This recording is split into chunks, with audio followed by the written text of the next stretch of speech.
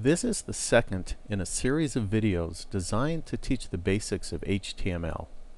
If you are new to HTML and have not yet watched the first video in this series, then you might want to go back and watch that video before watching this one.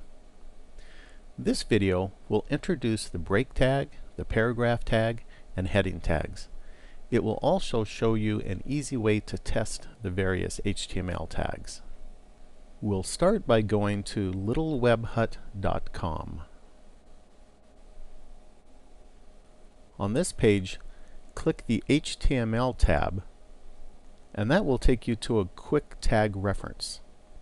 We're going to start by looking at the break tag, which is this tag right here, the BR.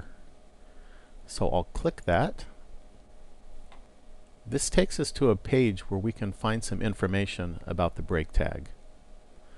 The first thing to notice is the syntax. The syntax describes how to construct this tag. You'll notice here that there is a syntax for HTML and a syntax for XHTML. Some tags, but not all tags, are different between these two variations of HTML. I've been using the XHTML syntax for these videos. So here we can go down and see that the syntax is a BR contained in opening and closing angle brackets, and then after the BR there's a space and a /. XHTML requires its tags to be opened and closed, so this space and / is how we close this tag. Next we can look at the usage information. This gives us a description of what this tag is used for. In this case, it forces a line break. And then here we have a couple of examples showing how to use this tag. You can see that we have some text here, and then we use the break tag, and then we can follow it by more text. So to take a look at what this looks like, we just need to click this Test It XHTML button. This will take us down to an HTML tester that we can use to easily test our HTML tags. So here you can see that we have some text, and then we have our break tag, and then we have text that follows it. So to test this out, we just need to press the test button here. You'll notice here that we have a line of text, and then we start a new line after the break tag that we used up here. I could come up here and add another break tag right in this spot, and then I'll test this again, and now you'll see that we have 3 lines because we had 2 breaks. Now let me come up here and remove both of these breaks. And in the source here, I'm also going to press the return key, so you'll see now that the source has both of these sentences on 2 different lines. But since I don't have a break tag in it, when I press the test button, you'll see that all of this is placed on a single line. And I could go back up here and hit enter a couple more times, and it doesn't matter. When I test it, this will all still be displayed on a single line. This is how these lines will actually be displayed in a web browser. So if I want these to be on different lines, then one way of accomplishing that is to use the break tag.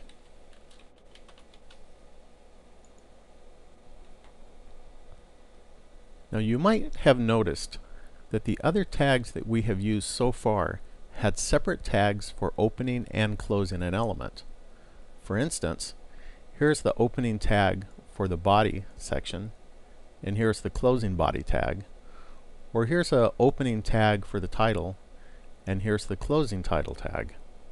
These are called non-empty elements because there is content between the opening and closing tags. On the other hand, the break element is called an empty element because there is not a separate closing tag. Now let's take a look at the paragraph tag. So go over to the left menu here and click on the P tag. So let's first look at the syntax section. And you'll notice that there's not a separate description for HTML versus XHTML. That's because the syntax is the same regardless of which standard that you're using.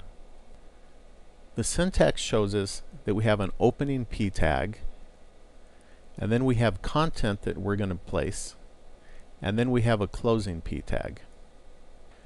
And the description here tells us that this paragraph tag is used to start a new paragraph. And here's an example of how to use this tag. We start with the opening paragraph tag, and then we put the text that we would like, and then we follow it by a closing paragraph tag. So here let's go ahead and test it with the XHTML style. So again, here's our opening paragraph tag and our closing paragraph tag. So when I press the test button, here you'll notice that I have 2 lines displayed. And you'll also notice that there's a space between these first 2 lines, because with the paragraph tag it's starting a new paragraph, and so it adds a space between the 2 lines. If I were to come up here and say right in this spot add a break tag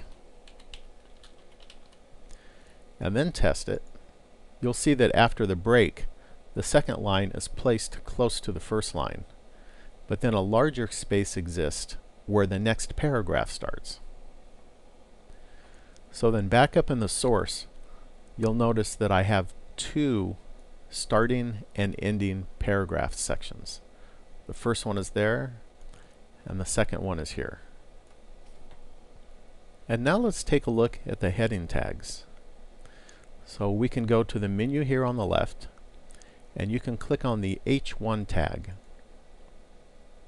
Here we look at the syntax again, and again you'll notice that there's not a separate description for HTML and XHTML, so the syntax for both of these are the same. And just like the paragraph tag, we have an opening tag, and then we have content, and then we have a closing tag. And here the description tells us that the heading tags can be used to introduce a section of a web page by providing a short description. There are 6 levels of headings, where H1 is the most important and H6 is the least important. The most important headings are generally rendered using a larger font. And here is an example of all 6 of the heading tags. And you'll see that they all have an opening heading tag, the content, and then a closing heading tag. So let's go ahead and test it with our XHTML button. So I'll press the test button here, and you'll see that each heading is displayed with a different size font, with H1 being the largest here on the top and H6 being the smallest. And you'll also notice that just like the paragraph tag, each of these lines here will start on a new line.